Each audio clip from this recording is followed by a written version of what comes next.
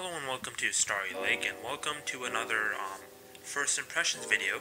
This is going to be the second one on this channel, and as you can tell by the title, it is on a manga that I've recently been reading, Flowers of Evil. So I have been gone for a bit, so I'm finally back. I'm glad to finally make videos. I am less busy now.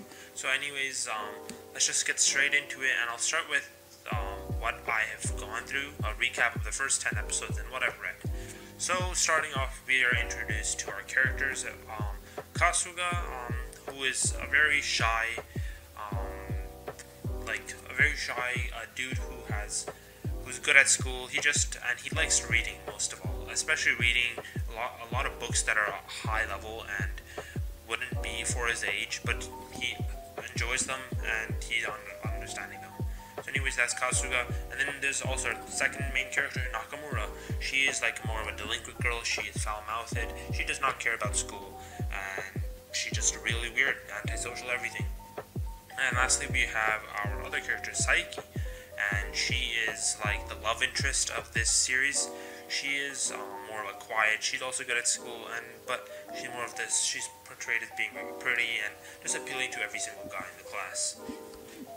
So this story follows Kasuga after he steals a pair of Saiki's clothes, who he has a crush on, and later, after feeling guilty, Nakamura, as it's revealed that Nakamura actually saw him steal these clothes, and Kasuga pretty much just starts freaking out about this, and he just feels so guilty and afraid that, oh, what if she doesn't like me anymore? What if blah blah blah blah?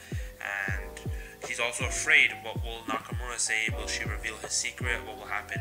But turns out Nakamura won't reveal his secret under one condition, that he basically becomes her slave and listens to her every single move. Yup, Kasuga becomes a simp. So, and what Nakamura is essentially doing here is blackmailing him. So I guess that's that. So Kasuga eventually just keeps doing this back and forth thing with Nakamura. He eventually does get a date with Saiki, his love interest, after she's impressed by him standing up for other people. After getting this date, Nakamura once again finds out that he's on this date, and she blackmails him once again, tells him to wear the gym clothes on this date and to kiss her by the end of it, which he can't really do.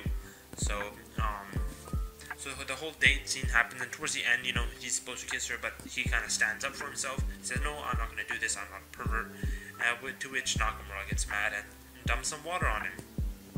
And this is the first time we've actually seen Kasuga stand up for himself in the series, so I'm actually proud for him for doing that. After this, the whole relationship between Saiki and Nakamura Saiki and Kasuga dating was revealed to the class, and Kasuga kind of becomes this whole sort of popular figure, being like, oh, look at you, you got all the popular girls after you and everything, even though he doesn't really seem like it. After this, Nakamura befriends Saiki, and because Saiki has no idea what's happening between Kasuga and Nakamura, and eventually Nakamura reveals to Kasuga that Saiki just wants to get laid. And Saiki actually overhears this conversation and misinterprets it as Nakamura wanting to get laid. So she confronts Kasuga later on about, hey, are you hiding something from me? Are you just friends with Nakamura, or is there something going on between you? And this happened, and that's where we end off with Kasuga and Saiki confronting each other in Saiki's room. So, this series is very unusual. It's very weird. A lot of questions. I remember reading this, and I just had so many moments where I'm like, just a bunch of questionable moments and decisions. I'm like, alright. This is weird how old are these kids again? I think they should be in middle school. Like, for middle school kids? Alright then. So anyways, on to the potential. I think this series has some serious potential for character growth, especially its main three cast, Saiki, Nakamura, and Kasuga. I feel like these three can have some pretty major improvement, especially Kasuga with him finally standing up for herself. Maybe Nakamura with her finally realizing what she's doing is wrong and she shouldn't be blackmailing people. And Saiki maybe we haven't really gotten into her character, so I can't really say how her character will improve. But I assume it's going to be something about her coming to terms with sexuality, stuff like that, considering what she's been saying and wanting to do so far. So I just really see some pretty major growth for these characters, as well as dramatic tension. I mean, the first 10 chapters already nailed dramatic tension pretty amazingly, and they can definitely keep this up and keep me on my edge of the seat whenever like characters are discussing and somebody else overhears them and stuff like that, as well as a very good philosophical undertone to this series. I feel like the whole flowers of evil thing is definitely an analogy. I mean, although this series seems very face value, like everything's happening up front, I can definitely tell that there's some sort of underlying theme going on about why Kasuga's reading Flowers of Evil and why everything's happening to him the way it is. And I just can't wait to see how this whole thing unfolds and what the whole meaning of the title and how that comes into play with everything else that's happening. So yeah, definitely I do see a lot of potential if the series definitely expands on the book and what that means. For things I disliked, most of this is actually the same as what I liked. It all depends on how the author uses the tools and what he set up so far. So, like I said, he can either make Kasuga, Saiki, and Nakamura develop in such amazing creative ways, or he can fall flat on his face and the characters just become the same as as annoying as ever. Because so far, Kasuga is a very wimpy guy, and it is getting slightly annoying how easily he's able to get manipulated here for a dude claiming to be, oh, I'm smarter than everybody else in this town and stuff. He doesn't seem very smart to be in this situation. So I just feel like if the author doesn't take his time and doesn't develop these characters, it can end up pretty bad. As well as this series is actually going at a very fast rate. It's pretty troubling, not pretty troublesome, considering that in the first 10 chapters, we already got Kasuga dating his love interest and now about to hook up with her as well. Like, so many things have happened. I didn't even expect him to talk to Saiki in the first 10 chapters at all. I expected it just to be between him and Nakamura in this span of the first impressions.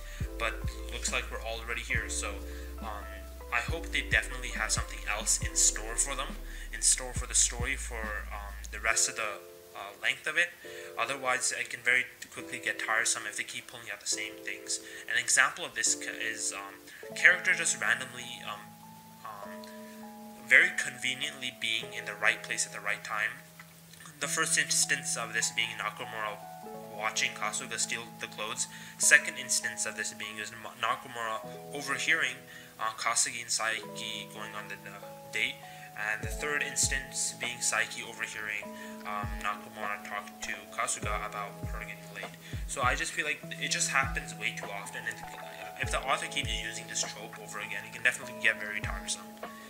And lastly, I want to talk about the philosophical thing. Like I mentioned before, this series can have some pretty good underlying themes, and I can't wait to see how it unfolds. But at the same time, this story can also not have anything.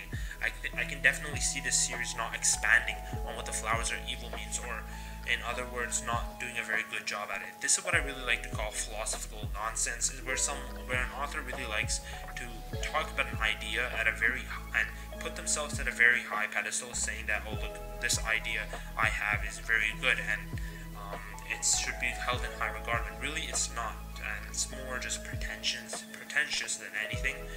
And I feel like this series could go down that route. Otherwise, I feel like this series has some very good potential, but at the same time, it also can go down a very bad route. It all depends on how the author uses his tools and his assets to make this series continue the series from this point forward.